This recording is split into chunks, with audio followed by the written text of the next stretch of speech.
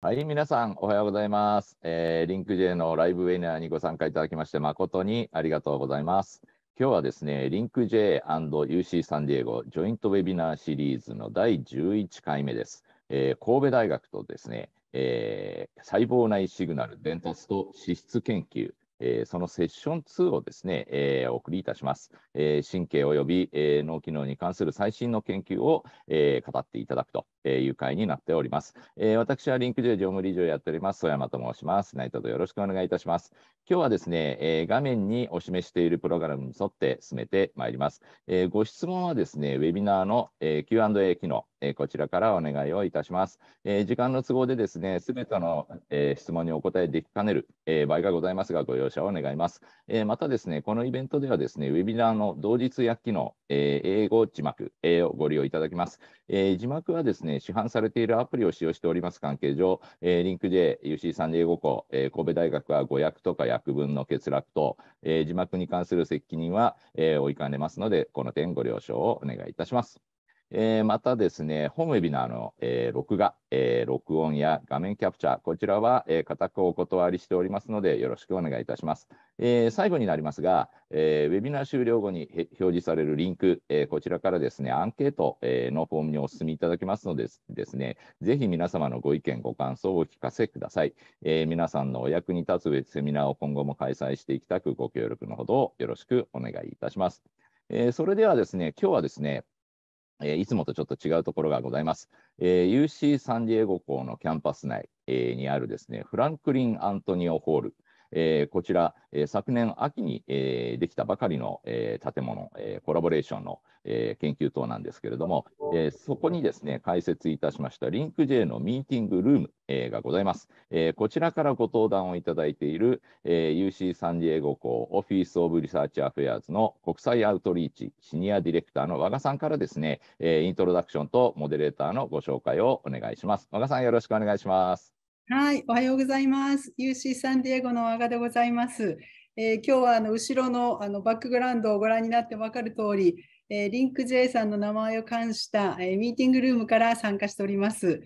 こちらは、工学部の中に昨年できました大型の、研究、棟があるんですけれども、その中の1階に、LINK-J さんのミーティングルームがあります。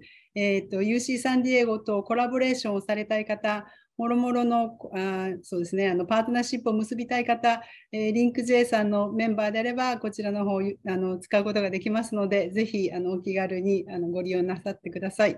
今日は、UC サンディエゴとLINK-J さんのジョイントウェビナー with 神戸大学さんということで、セッション2回目になります。まず最初に神戸大学の白井先生の方から、簡単なご挨拶をいただき、その後 UC サンディエゴのバイデンブディン先生の方からご挨拶並びに最初のスピーカーのご紹介をいただきます。では、白井先生、よろしくお願いします。はい、ありがとうございます。Thank you very much. おはようございます。Good morning for the audience in Japan and good afternoon from USA. My name is Yasuhito Shirai from Kobe University. And today with Itai, I will be chair of this session. So, you know, UC San Diego and the Kobe University have been a nice collaborator over years in the field of life science. Today, two professors will discuss the structure, the dynamics of the ligand-gated ion channels in the neuron membranes and the role of the lipid-related enzyme in higher brain function. So I hope you will enjoy today's session. So Itai, could you start your session? Yes, good morning to all our friends in Kobe University and across Japan. And it's my real pleasure to introduce our first speaker today, Professor Ryan Hibbs in neurosciences here at UC San Diego. Ryan actually just moved to UC San Diego from University of Texas Health Sciences System, where he worked for 10 years and established his lab as leaders in understanding the structure and function of proteins that are really central to synaptic function and function of our brains. So Ryan has won many awards for his research, including the Hackerman Award in chemical research, the Klingenstein-Simons Award in neuroscience, and a McKnight Scholar Award. He has also received an Outstanding Alumni Award here from UC San Diego because he did his PhD with Palmer Taylor in pharmacology. So we are really happy to have him back and have him to share his research with you all as part of this webinar series.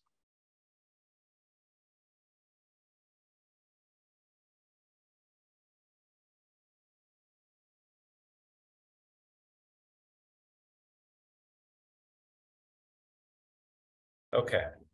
Thank you very much, Ite, for the kind introduction, and to all of the organizers for the invitation to speak in this webinar series. I am honored to be here and participating, and I am excited to share some of my recent work with you today.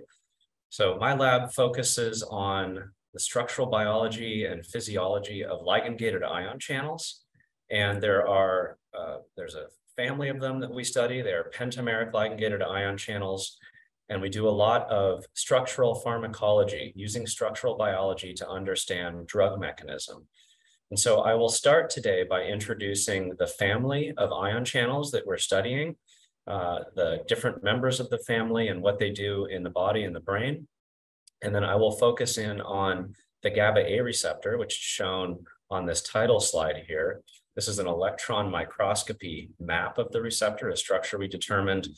And we'll focus on the question about how do general anesthetics work to dampen neuronal activity and cause a loss of consciousness. It's a question that has mystified biologists and non-scientists for centuries.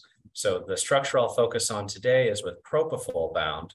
So propofol is the most commonly used intravenous anesthetic, and we found that it binds deep in the membrane in a site that otherwise would be occupied by lipids, buried in the membrane here at the interface of subunits in the receptor. So what is this family of ion channels that we are working on? So they are pentameric ligand-gated ion channels. There are two halves of this family. One half has an ion channel that is selective for cations, and those include nicotinic acetylcholine receptors and 5-HT3 type serotonin receptors. On the other side of the family are the anion selective channels, and these are members activated by neurotransmitters GABA and glycine. The cation selective members are permeable to sodium, potassium, and some lead through calcium, and they always play excitatory roles in neurotransmission. The anion selective members are permeable to chloride, the most abundant biological anion, and they typically play inhibitory roles in signaling in the brain. Regardless of the pharmacology and the ion channel properties, all of these receptors share a common architecture. They are all pentameric receptors. They can assemble from 5 identical subunits or different combinations of subunits, which gives rise to tremendous diversity in signaling necessary for the function of the human brain. Regardless of the subunit identities and stoichiometry, each one of the subunits shares a conserved membrane topology. So each one of the 5 subunits has a large extracellular amino terminal domain, which contributes to forming the binding site for the neurotransmitters in the upper row of the slide. Neurotransmitters bind at interfaces of subunits in this extracellular domain sticking out into the synapse. Each subunit also has 4 transmembrane spanning alpha helices. The second one is the one that lines the ion channel and determines whether the channel is permeable to cations versus anions. My laboratory over the past 10 years has focused on 2 members of this superfamily, one cation selective member, nicotinic acetylcholine receptors, and one anion selective member, GABA A receptors. And we chose these because they're very abundant, they're particularly well characterized in terms of their pharmacology, and there are many different subtypes.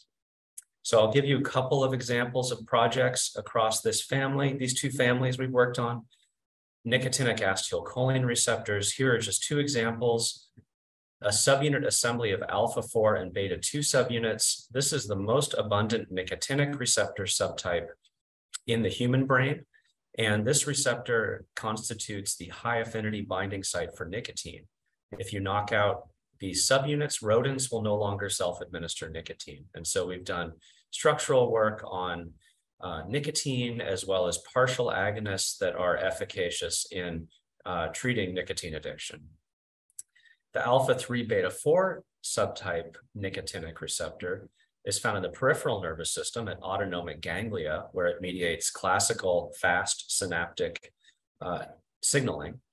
But it's also found in the brain in regions important for addiction and reward. And we were able to obtain structures of this receptor with neurotransmitter bound, as well as nicotine, and a compound that is efficacious against addiction, broad forms of addiction, including against opioids, amphetamines, and ethanol. On the other side of the family are the GABA-A receptors, and we've done a lot of work on a subunit assembly that has alpha, beta, and gamma subunits in it. This is the most abundant assembly found at synapses in the brain. It is found at about 30% of synapses in the human brain, very important in mediating inhibition in the brain. We've done a lot of structural pharmacology, as well as trying to understand how antibodies that are present in patients with autoimmune diseases cause those diseases. So today, I will focus on the GABA-A receptor and a structural pharmacology project looking at how general anesthetics work. And so I'll spend the next couple of minutes talking about general anesthesia and why I think it is so important and so interesting to try to understand. So I would like you to consider what it was like to get surgery before the advent of effective general anesthetics. It was an awful, terrifying experience for the patient. And many people usually focus on the patient's experience here, but I would also like you to consider the position of the surgeon. The chances that the surgeon is going to be successful are basically zero here. The patient is thrashing around. The surgeon does not have a calm, controlled environment where they can see what they're doing. If you contrast that situation with what happens in a more modern surgical theater in the presence of a general anesthetic, it's a completely different scenario that I think we can all agree would be much more desirable. And so this is a painting illustrating the first operation under ether. It was the first public demonstration of a successful application of a general anesthetic. And here we have the first dean of Harvard Medical School removing a cyst from the neck of this patient. And if we go back here, we have the anesthesiologist holding a bottle of ether that is being used to keep this patient unconscious. The patient will have no memory of the procedure. They will not feel any pain during the procedure. And the physician will get to take their time and do a careful job. So this is why general anesthetics are so important. And there has been a lot of debate historically, over 100 years of debate about how general anesthetics do what they do. Initially, the hypothesis was that they acted through an indirect effect on the lipid bilayer. And that idea was very popular because the potency of general anesthetics correlates very well with their partitioning into the lipid phase or the oil phase versus water.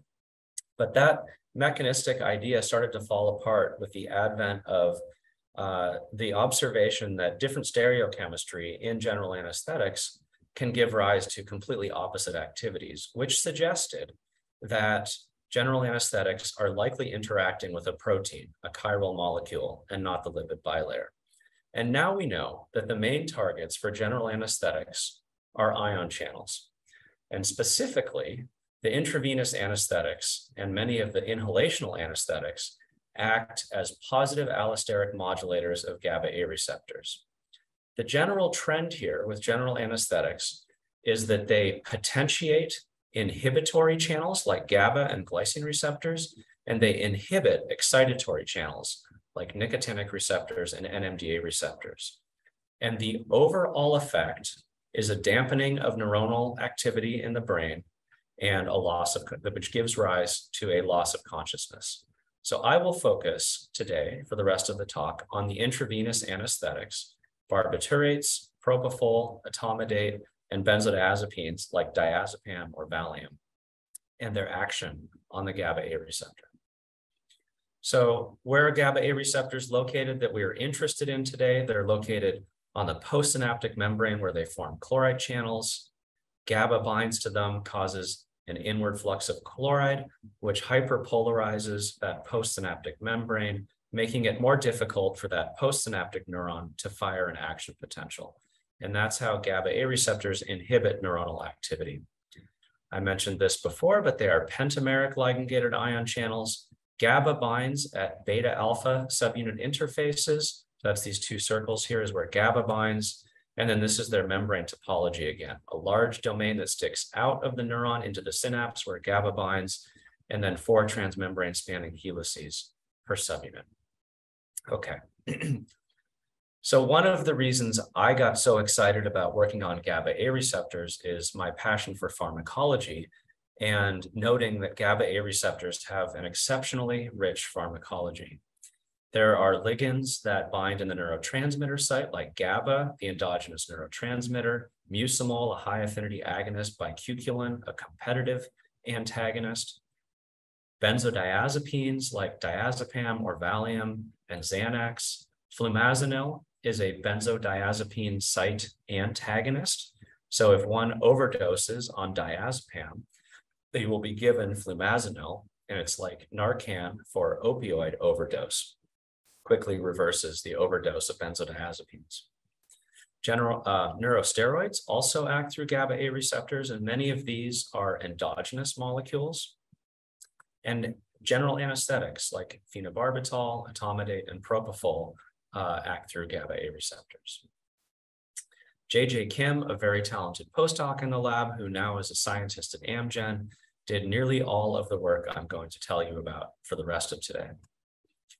So we wanted to obtain structures of the GABA-A receptor at a resolution sufficient to identify binding sites for these general anesthetics. And the way we do that now involves using what we call single particle cryo-electron microscopy. A simplified workflow here, we have our purified protein sample where we've added the drug to the protein. We put a little bit of it on an electron microscopy grid. We put that sample into the electron microscope and take thousands of pictures. Here's one of these pictures where I've circled some of the GABA receptor molecules. Here is a top view where you may be able to see a little hole in the middle. We're looking down the long axis of the ion channel.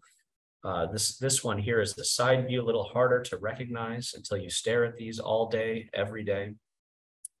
We can then box out these individual particles, images of individual receptors, and align them to each other in 2 dimensions. And that gives rise to much better signal to noise. And we can start to see this pentameric receptor here in the middle. This is a top view. And then these wings coming off are antibody fragments, Fab fragments that we raised against the receptor in order to properly align particles in the cryo-EM experiment to identify which subunit was which in this heteromeric receptor. So here's a top view, here's a side view, here's another side view. Once we have cleaned up our data set using this 2D classification, we generate a 3D reconstruction where we align these 2-dimensional images in 3 dimensions. And if this is successful, if we have a very nice sample and nice images, we can get to a resolution where we can build an atomic model into what we call this density map. And the atomic model will have all of our amino acids from our protein structure, as well as ligands that may be bound, like GABA and hopefully general anesthetics. So J.J. Kim worked for several years on this project and obtained 8 structures that she published in this one massive paper. I will focus on the general anesthetics, as I've mentioned. Those are on the lower row here, and we see in the side view of the receptor, phenobarbital binding, etomidate binding, propofol binding, GABA binds up here, and diazepam down here, as well as up here. We'll go into a little more detail on the binding sites before talking about how one of them, propofol, works. So where do they bind? So for each of these three anesthetics, I'm showing you the chemical structure and the resolution of the cryo-EM map. For those of you who don't do structural biology all the time, the lower the number, the better. That tells you essentially the fineness of the level of detail in the map. All of these are sufficient for positioning these small molecules. So this is looking at a slice through the receptor structure, through the transmembrane domain portion, and we can see phenobarbital bound here and here, just as examples in the pink density map color. So what we found when we started comparing these structures is that some of these anesthetics, they all bind in the transmembrane domain. They're all greasy molecules. They all partition into the lipid phase. Some of them bind in overlapping sites, like propofol and etomidate bind at identical sites, both at beta-alpha interfaces in the membrane domain. Diazepam binds in these two sites as well. Phenobarbital binds in unique interfaces, predicting synergy between these drugs if one were to take them at the same time. And diazepam actually binds in 3 sites in the transmembrane domain. So the first step in getting these structures is we love to discover where do they bind. And the next step is going into more detail, validating the findings from the binding sites, and then trying to understand what is the consequence of them binding there. And so we will go through that for propofol as one example. So here is a side view of this electron microscopy map rotating around. So extracellular part, there's propofol bound in the membrane. We'll come around one more time and we'll see the second copy of propofol bound at the other beta interface. It's there in pink. So if we zoom in on that, here's a rocking movie of propofol bound at a beta alpha subunit interface. It has its density map for the ligand shown just for that part to hopefully convince you that we can be confident about how it fits in there, its position and orientation. We can see what the different amino acids are that make contact with the propofol, and we can test the hypothesis we might have about what are the relative importance of different interactions that the structure suggests. And I'll give you an example of just this asparagine residue right up here in this beta subunit. What happens when we mutate it? So here are electrophysiology experiments. They are 2 electrode voltage clamp experiments in oocytes where we inject RNA for wild type GABA receptor. We apply a low concentration of GABA. We get a small response. We apply the same concentration of GABA plus propofol, and we get a big current. So this is what propofol does. It is a very efficacious potentiator of the wild type GABA receptor. When we mutate this residue up here from a small polar side chain that appears to contact propofol, change it from a small polar side chain to a bulky, long hydrophobic residue, methionine, GABA activates. When we add propofol, nothing happens. So it completely ablates the potentiation by propofol, supporting our building of propofol in this site and our conclusion that this is the site through which propofol is acting. Okay, so this is interesting to map binding sites. We enjoy doing this, but perhaps more interesting is understanding what is the consequence on receptor activity at the level of structure. And so I'll show you one movie here where we are comparing 2 structural conformations of this receptor. We will start with just the GABA-bound receptor, and then we'll add in propofol, and we will see how the conformation changes. First, we'll look from the side. So propofol binding down here, and maybe you can see there are these very small, subtle conformational changes when propofol binds. But it gets bigger when we look from the top. So this is the ion channel domain. What I want you to notice is that these leucine side chains, when propofol is not bound, they point in toward the ion channel and block ion flow. When propofol binds, that channel opens up widely. This ring of leucine residues here, this hydrophobic ring in the middle of the pore, is called what we call the activation gate. When it opens up, ions can go through. So we found when we made similar comparisons among all general anesthetics, that they all do essentially the same thing when acting through different subsets of binding sites. So first, I showed you that we mapped binding sites for these different drugs. Some overlap, some do not. Phenobarbital has a unique site. We have one subunit interface where there is a pocket, but there is no drug bound there. And in fact, we often see density for a long lipid tail that goes right into that binding interface, suggesting that lipids are acting as endogenous, perhaps modulators or structural supports in this receptor, which really should not come as a surprise for these membranes, these membrane proteins. So after I showed you binding sites, I showed you this morphing movie where the activation gate opens up in the presence of a representative anesthetic, propofol. And this appears to be how all of these general anesthetics make it easier for GABA to activate the channel. They shift the thermodynamic equilibrium toward the activated state. Okay, so though that is an example of one project in some detail, I'll spend a minute or two talking about where we have been and where we are going. So we have one branch of the lab that works on channel gating and ion permeation. And we had a recent paper characterizing different conformational states of a nicotinic receptor. This is a permeation pathway through it in the activated state.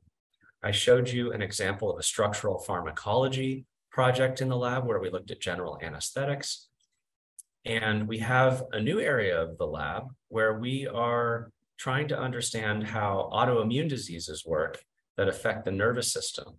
So we were able to obtain antibodies from patients and get structures of them bound to the GABA A receptors. And these antibodies are causative for autoimmune disease in the brain, GABA A encephalitis.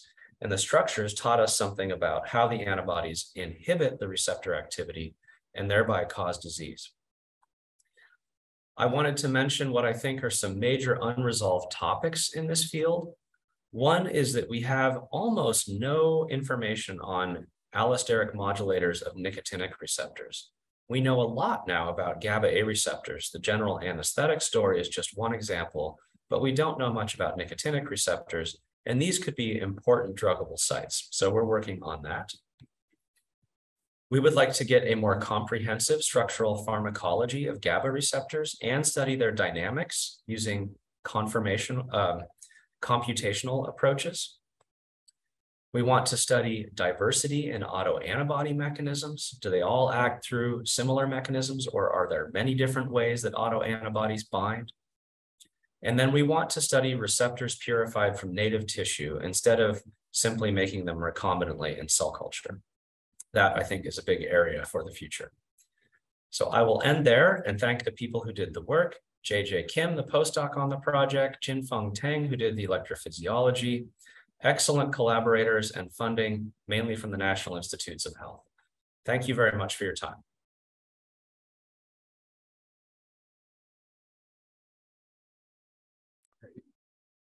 Thank you, Ryan, for the fantastic talk. Are there any questions now? We have a few minutes from the audience.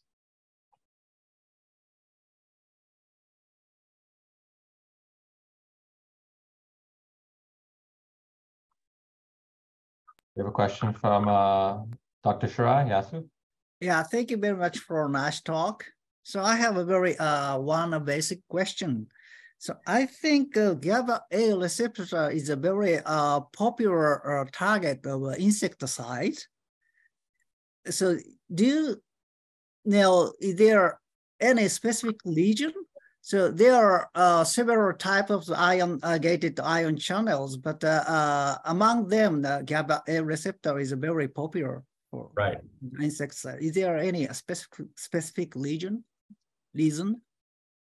Let's see. So they are popular, I think, because they are so abundant in the brain. I see. So, you know, glutamate receptors, ionotropic glutamate receptors are found at half of the synapses in the brain. And GABA receptors, GABA A receptors are found at something like a third of the synapses in the brain. So they are hugely abundant. They are also very heterogeneous. So there are synaptic isoforms, there are extrasynaptic isoforms. there are 19 different subunits in the GABA A family. And so you can then imagine a huge amount of diversity in channel biophysics, pharmacology, localization at synapses or different places.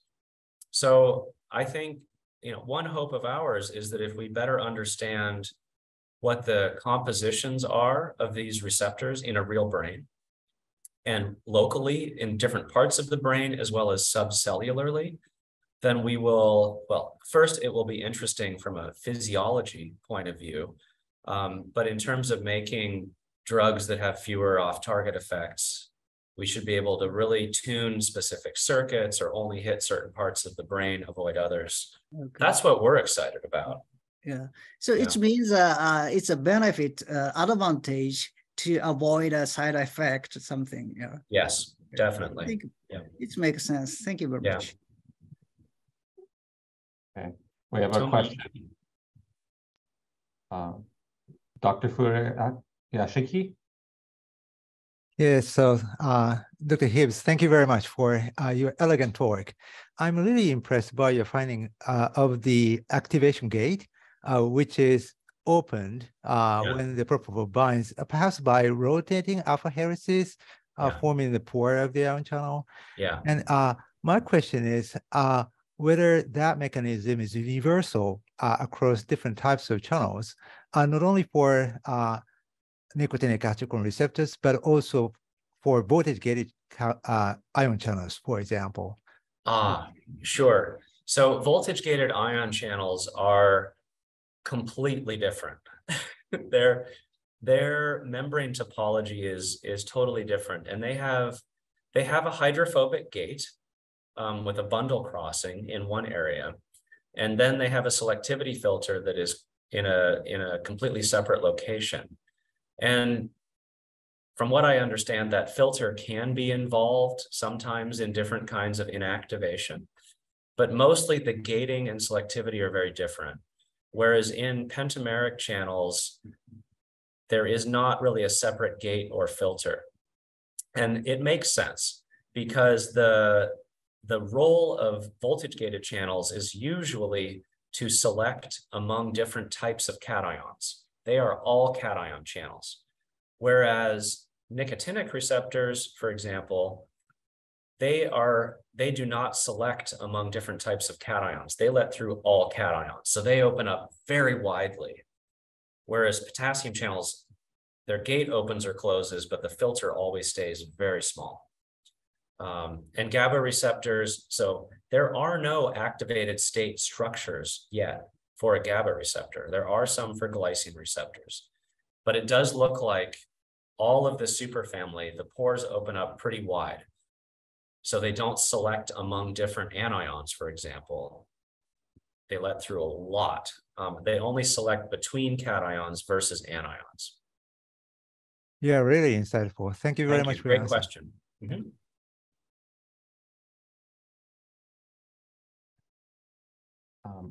I see we have one question in the Q&A chat. Dr. Shirai, I don't know if you can, or we have a couple of questions in Japanese. Maybe you can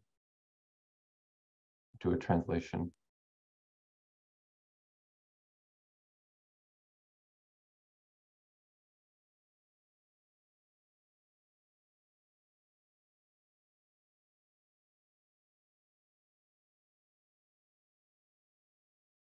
You're muted, Dr. Shirai. Sorry. You're okay. GABA agonist is used for the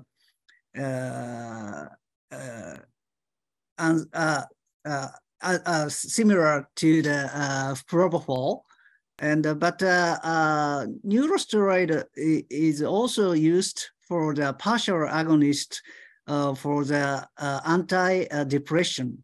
Yes. Yes. So, is there any relation between the binding site and the function? Yeah, it's a great question.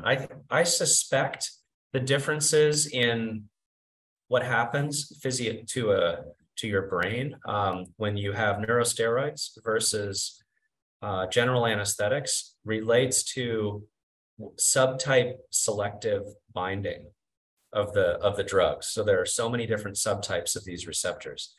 But neurosteroids are incredibly exciting. And there's only one drug available right now that is a neurosteroid for postpartum depression.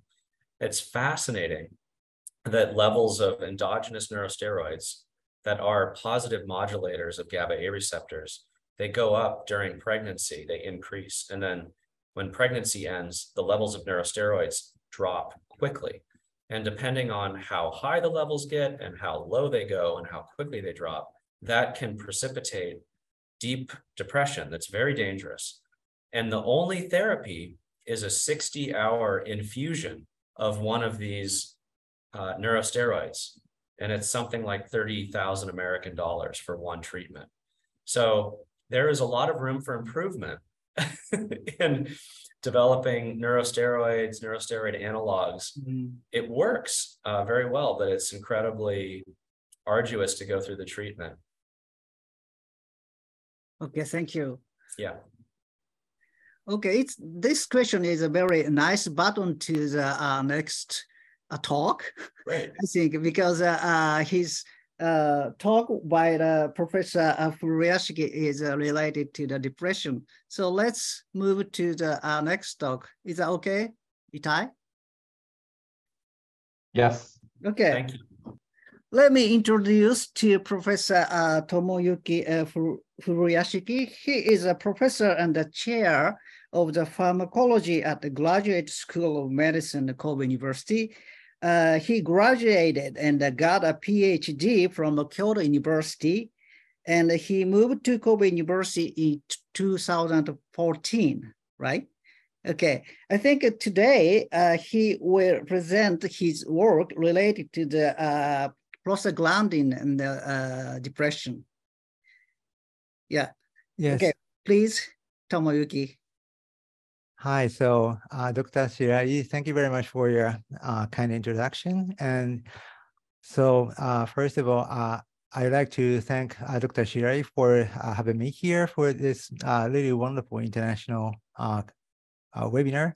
And I'm really impressed by the preceding talk by Dr. Ryan Hibbs about structural biology of ion channels. I can't believe that how sophisticated structural biology can be achieved, and it's far beyond what I can imagine from my textbook knowledge. So that's really impressive. So let me share my slide.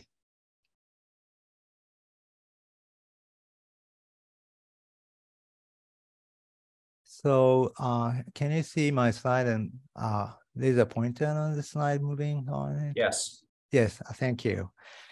So let me organize a little bit. Yep. So today, as this title says, I'm going to talk about the findings from our lab about inflammatory mechanisms of stress and depression, which is more about systems of neuroscience related to the whole brain circuit and cellular interactions in each of the brain regions.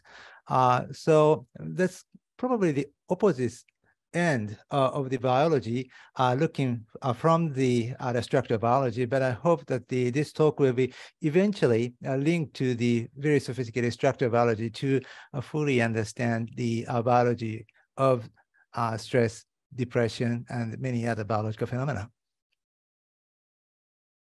So mental illnesses are, of course, widespread across many countries and impose great burden on our individual life and our society.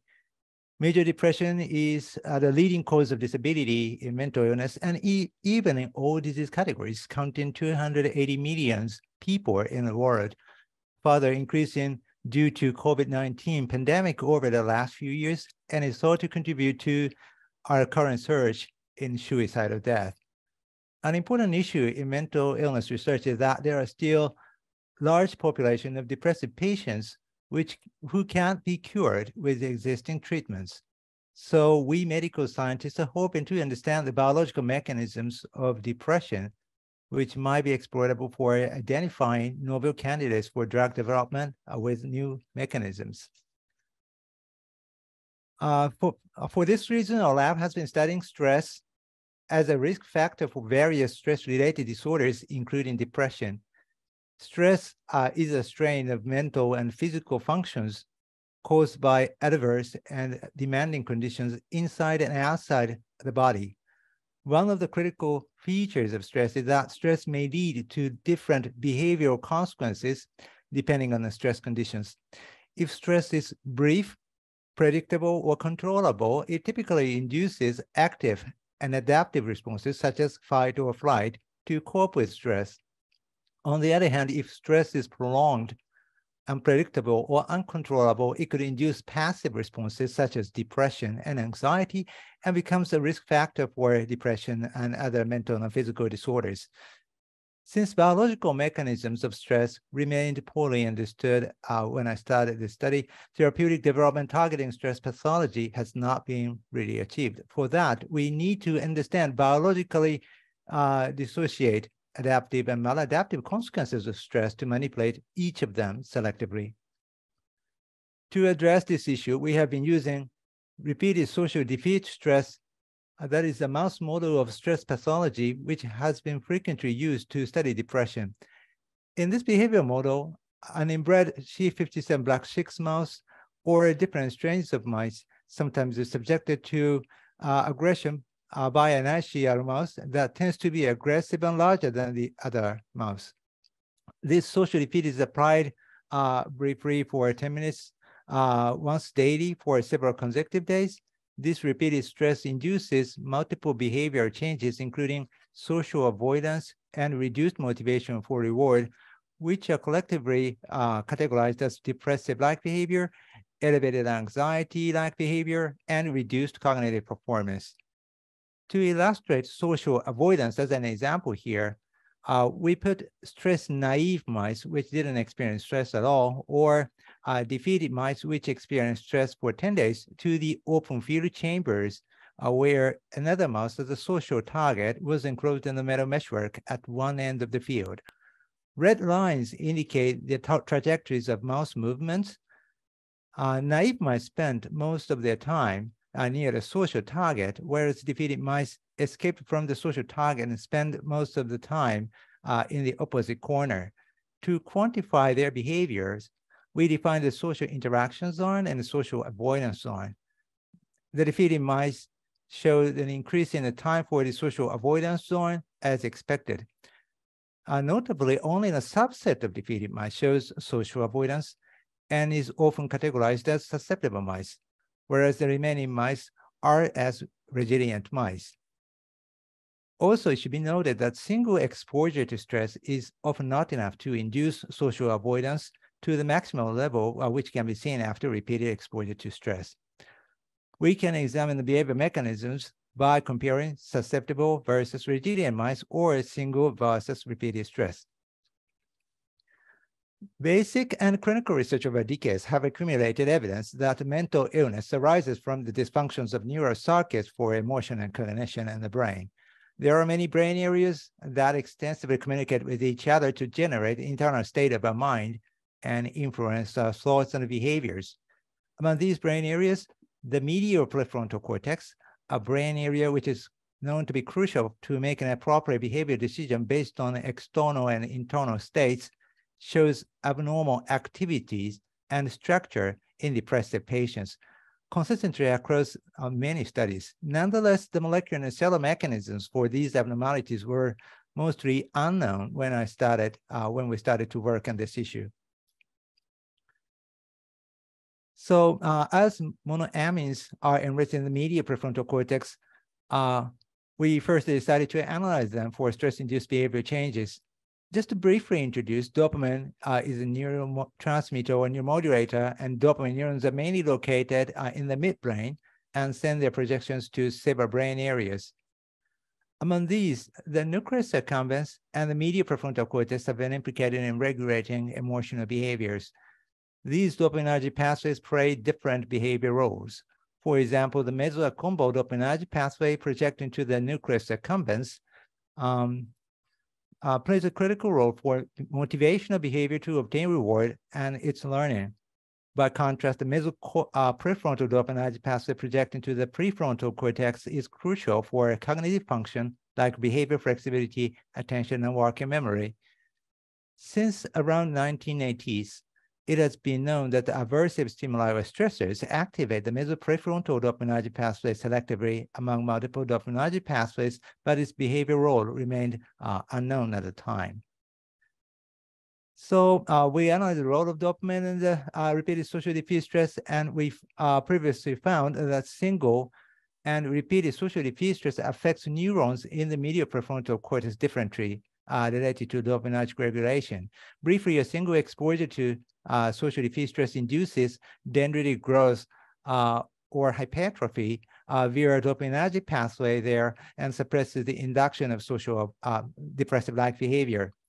On the other hand, repeated exposure to social diffuse stress instead attenuates the dopaminergic function and causes dendritic shrinkage and synaptic loss and depressive-like behavior. Then we wanted to know the mechanism about how chronic stress alters the neural and behavioral consequences of stress from adaptive side to maladaptive side.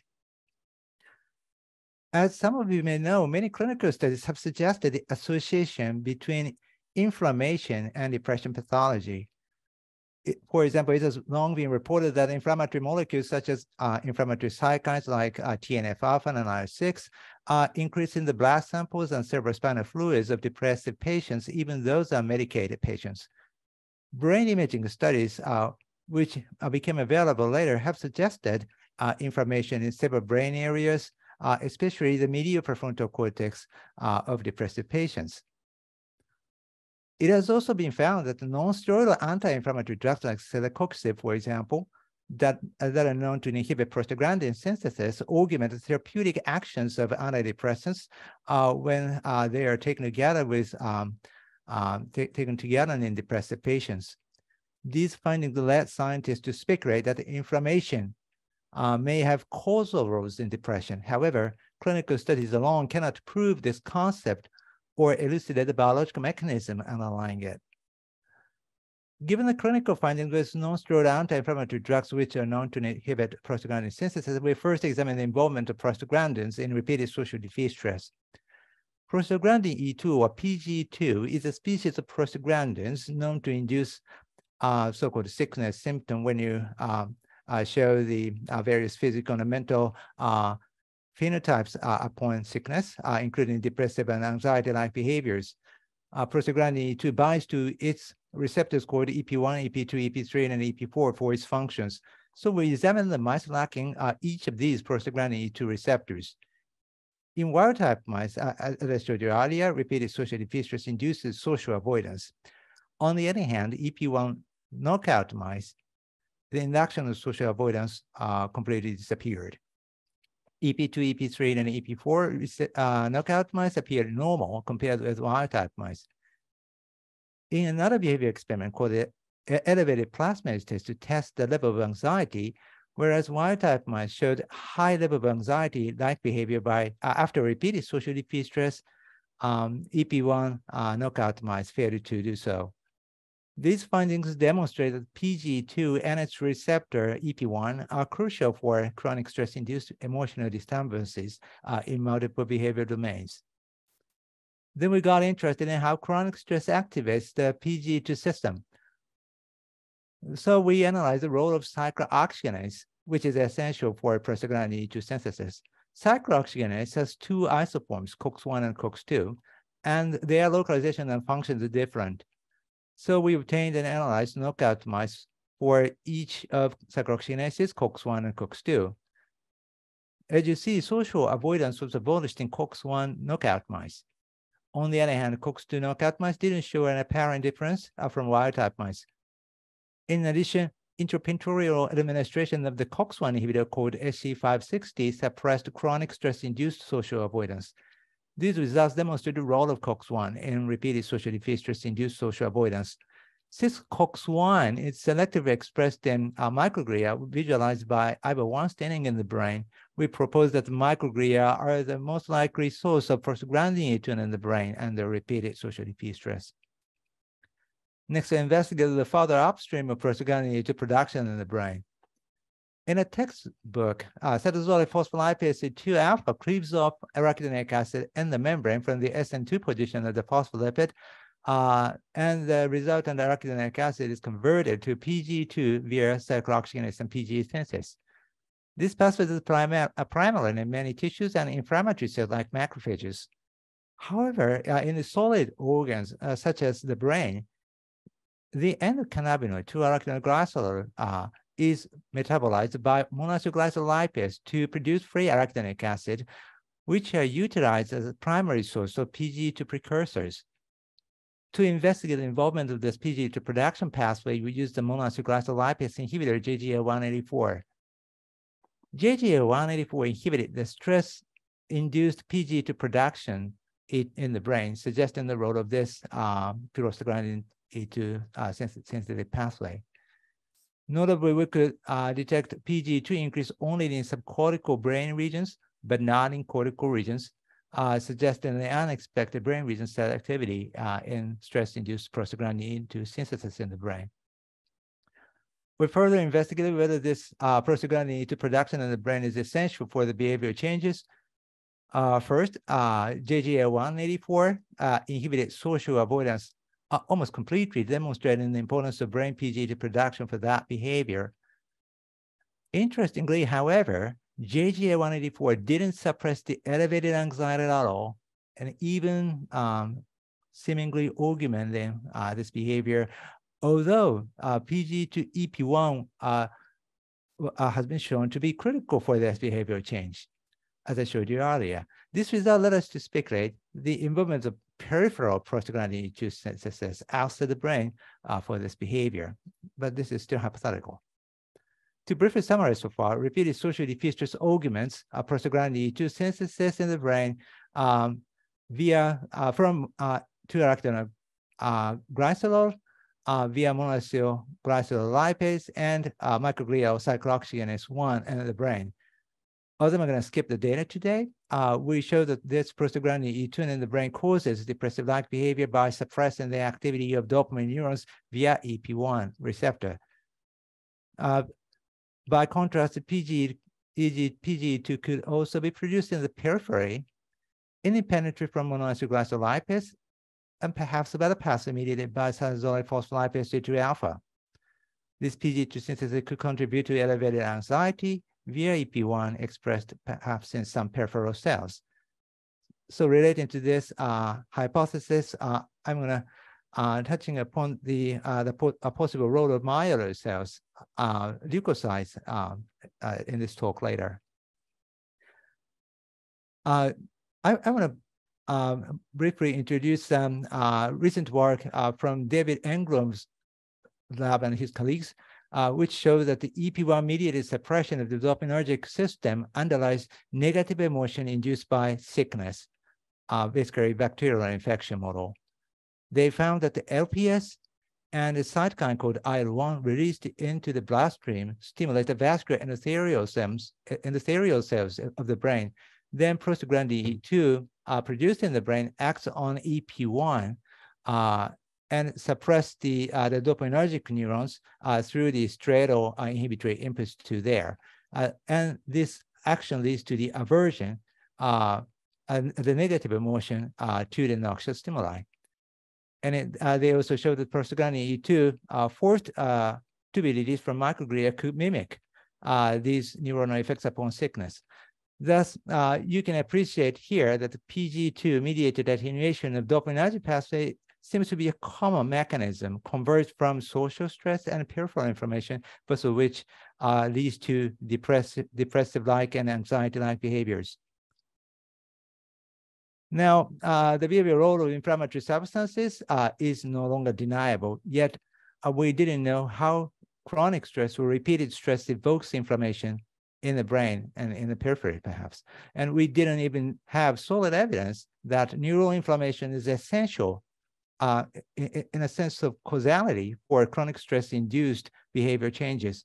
While we studied the roles of prostaglandins and chronic stress, we in other labs realized by histological markers that chronic social stress induces microglial activation in distinct brain areas, including the medial prefrontal cortex.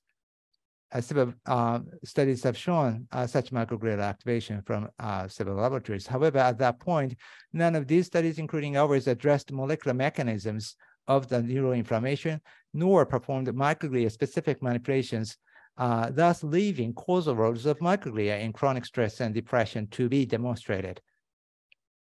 So Ron Duman's lab and our lab independently investigated the molecular mechanisms of repeated stress-induced microglia activation around the same time. We became interested in possible roles of innate immune receptors because many rodent non-neuroscience studies, mostly at the time, suggested their roles in sterile inflammation, which is chronic inflammation, which occurs even without infection. Toll-like receptors, or TLRs, are a representative class of innate immune receptors. They were initially identified as receptors for pathogen-associated molecular patterns. Later, endogenous ligands for toll-like receptors have been identified that are called damage-associated molecular patterns. These ligands are contained usually within the cells in a resting state, but are released from the cells to the extracellular space upon cellular damage or inflammatory stimuli to evoke inflammation via toll-like receptors. To examine the roles of toll-like receptors, we obtained the mice lacking toll-like receptor 2 and toll-like receptor 4, the TLR isoforms that have been associated with neurological disorders like Alzheimer's disease at the time. We subjected them to repeated social repeat stress and examined their behaviors. The mice lacking either TLR2 or TLR4 alone appear to develop social avoidance just as usual compared with wild-type mice. However, the double knockout mice lacking TLR2 and TLR4 in combination showed dramatic behavioral abnormalities, as you can see here. Lacking social avoidance shown in here, and these knockout mice are also impaired in elevated anxiety. Besides, TLR2/4 are crucial for repeated stress-induced neuronal changes in the medial prefrontal cortex. As I mentioned earlier, the repeated stress induced the dendritic shrinkage of these neurons in wild-type mice, and this is just quantification. By contrast, this neuronal change was greatly diminished in the double knockout mice lacking TLR2 and TLR4.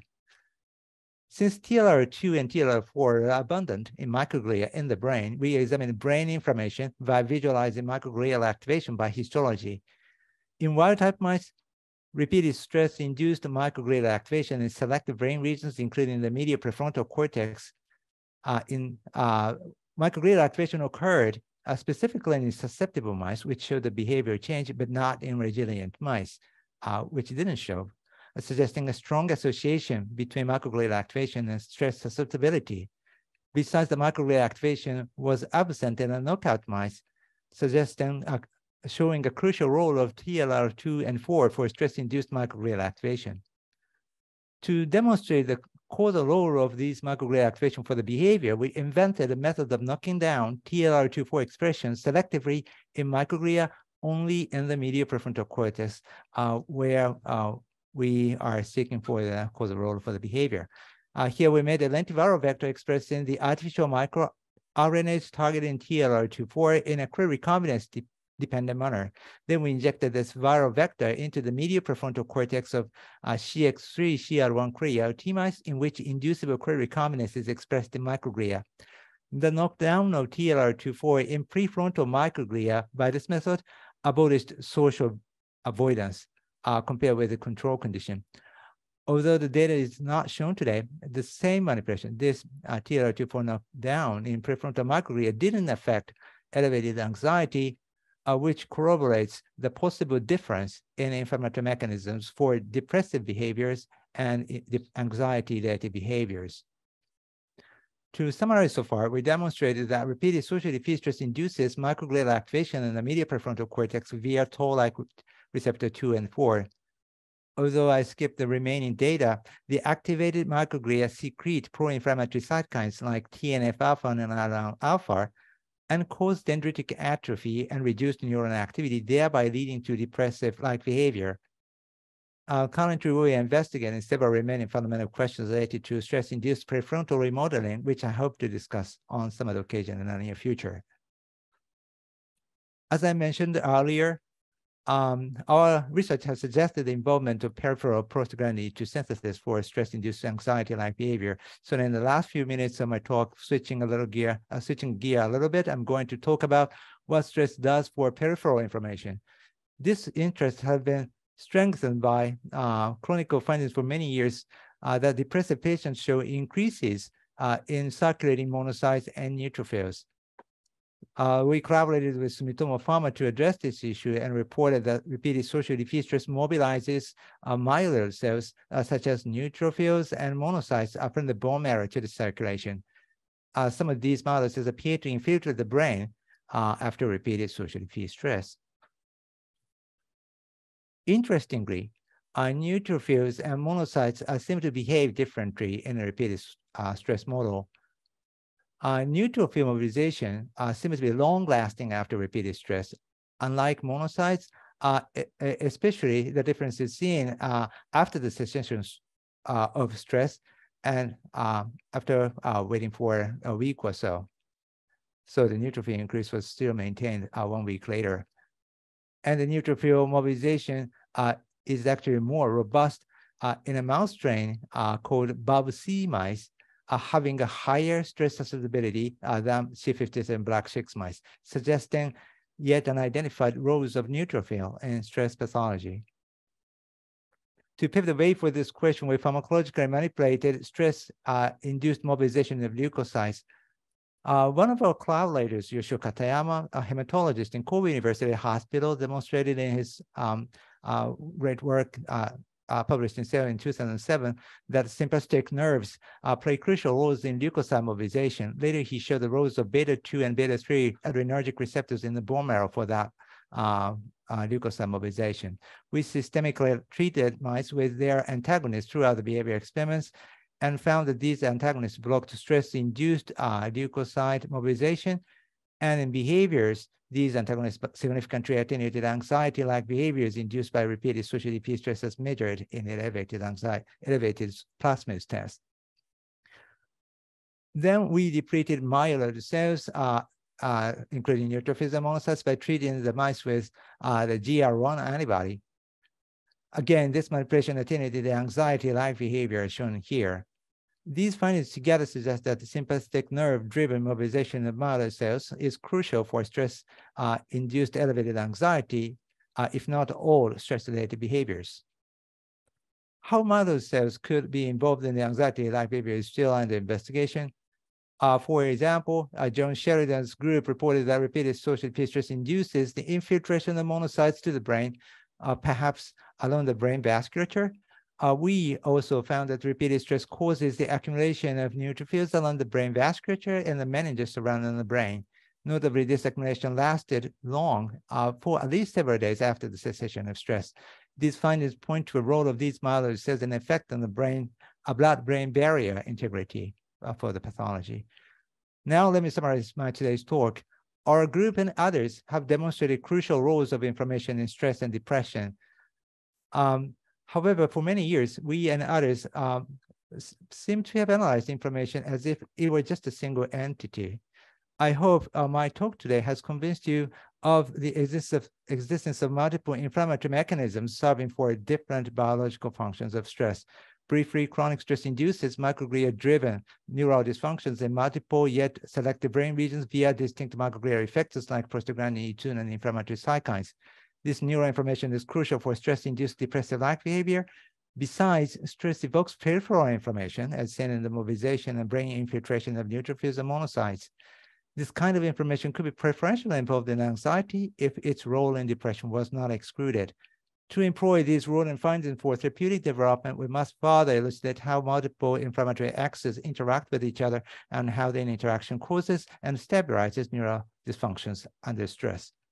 Finally, I would like to thank many collaborators, especially Drs. Shiho Kitaoka and Shan, former members in my lab, contributed to TLR work, Shan to PG2 work, and Yuka Ishikawa, our former grad student, and a research scientist from Sumitomo Pharma, and Dr. Yoshio Katayama to leukocyte work. So thank you very much for your kind attention, and I'm happy to take questions. Thank you very much. Thank you very much, Tomoyuki. Okay. it's a time to have a question and a suggestion. Is there any question? Okay, I have one question. So according to your presentation, dopamine and prostaglandin are involved in depression induced by social stress acutely and with a long time. And I thought dopamine is very related to the drug and alcohol addiction. And the addiction is very chronic phenomenon, a disease. So is there any possibility that the prostaglandin E2 receptor, EP1, is also involved in the drug addiction or something? That's a really good question. Obviously, EP1 is expressed in striatal neurons, including the ones in the nucleus accumbens, which is kind of center for drug addiction, including alcohol addiction. And our laboratory hasn't pursued the role of the acumbo dopaminergic pathways much, but actually some of the laboratories in the US, like Eric Nestor's group, have reported elegant studies demonstrating the plastic changes of acumbo dopaminergic pathways and acumbo neurons for repeated stress-induced depressive-like behaviors. So they also worked on the interaction or synergy between the drug dependence and stress-induced behavior changes, and the nucleus acumbo changes seem to be involved in that interaction as well.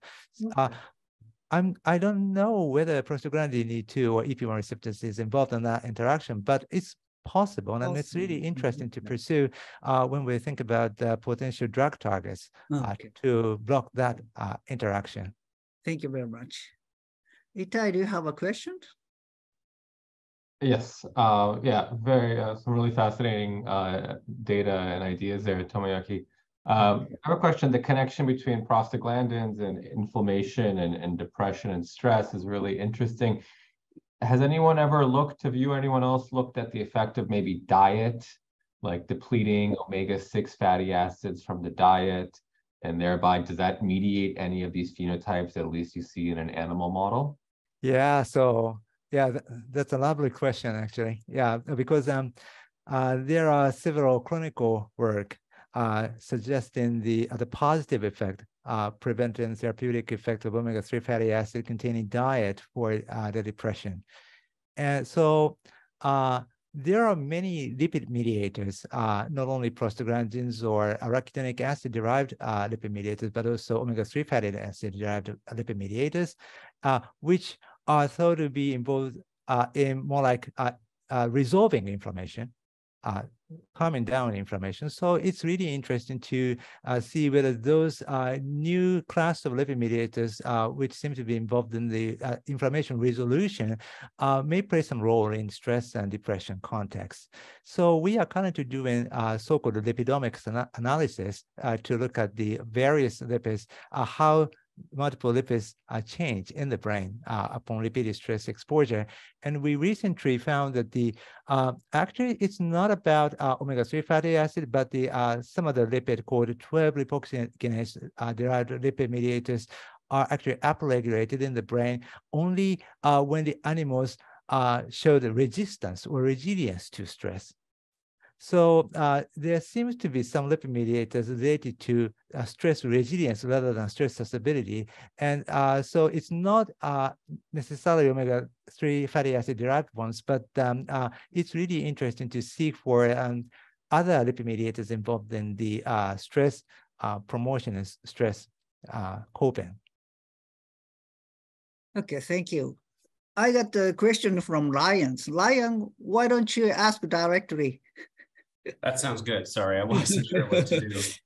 So I'm curious if there have been any clinical trials or analyses of clinical trials that would try to connect anti-inflammatories with depression, and are there correlations people see in big human studies? Yeah, definitely. I showed one slide in my talk showing the positive effect of the non-steroidal anti-inflammatory drugs, especially celecoxib, in augmenting the therapeutic effect of antidepressants. But there seems to be the difference in efficacy of non-steroidal anti-inflammatory drugs on that effect. So we aren't still sure whether the prostaglandins are really the key for the positive effect of celecoxib for the augmentation of antidepressants actions. But yet the prostaglandin is a great candidate to connect the non-steroidal anti-inflammatory effects on antidepressants. And also there are a couple of open label study related to the other NSAIDs, but probably the evidence level is a little bit short. And of course, there are lots of clinical trials going on targeting the other inflammatory agents like pro-inflammatory cytokines, and still the outcomes are not really convincing, and we aren't really sure because the people in this field believe that there is a great heterogeneity in the pathology, the molecular and cellular mechanism for stress and depression. So one of the big ideas in the field is to identify biomarkers to stratify the patients based on the pathology and target a specific population of patients having a kind of consistent pathology to look at some pharmacological agents. So that's probably the cutting edge type of thought, I think. That's fantastic. Thank you. Thank you very much. Wonderful question. Okay. Thank you very much. So we had one more question from the audience. So is there any relationship between HH viruses and prostaglandin in AAC in the cerebellum? I have no idea about AAC. Someone knows about AAC? It's I think probably is there herpes virus, HIV? I'm probably hepatitis virus. Yeah, human hepatitis virus. Human herpes virus, I think. Okay. If I understand correctly, yeah. So I'm not really sure about the relationship between human herpes virus and depression, but there is some report which tried to connect some human herpes virus and depression. So that's really interesting work. I think that was published in iScience some years ago. But as I said, depression is really heterogeneous disorders, which seems to involve different mechanisms. So probably we have to carefully see whether that finding is really specific to herpes virus, or the other viruses could be also, emerged in conjunction with depression, and try to see whether those or which virus may be involved in the pathology. So, but I think the evidence is not perfectly convincing yet, but definitely it's an interesting avenue to think about. Okay, thank you very much. Okay, today we had 2 talks by Professor Kuruyashiki and Ryan. So let's discuss about the whole story. And actually, we have one question to the Alliance talk. Is there any relationship between amyloid beta and GABA A receptor? Sure. Yeah, interesting question. Beta amyloid seems to stick to everything. It's very hard to work with. My first reaction to studies about beta amyloid binding to proteins we work on is to be very cautious. But it does seem like there's some good work showing that beta amyloid can bind directly to GABA A receptors as well as GABA B, and APP can act on GABA B receptors, which are GPCRs. And when beta amyloid binds to GABA A receptors, it seems to induce endocytosis. So it downregulates GABA A receptors from the surface of neurons and results in less inhibition in the brain, which could then result in excitotoxicity if you don't have enough inhibition.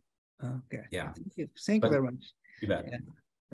So we have known that brain is very complex and difficult to understand, but I think it's a very good field to investigate, yeah, for our human health. Okay, we enjoyed very much to talk today. Okay, let's close today's sessions. And Miwako, please. And thank you for Shirai Sensei and Ite for moderating this session, and thank you for Dr. Hibbs and Dr. Furuyashiki for your wonderful talks. And I do hope that this webinar will lead to a collaboration between UC San Diego and Kobe University in this field. Yeah. And I do hope that the audience will stay in touch with us for more detailed advanced development in this field. So with that, I'd like to return to Asoyama-san for his closing remarks.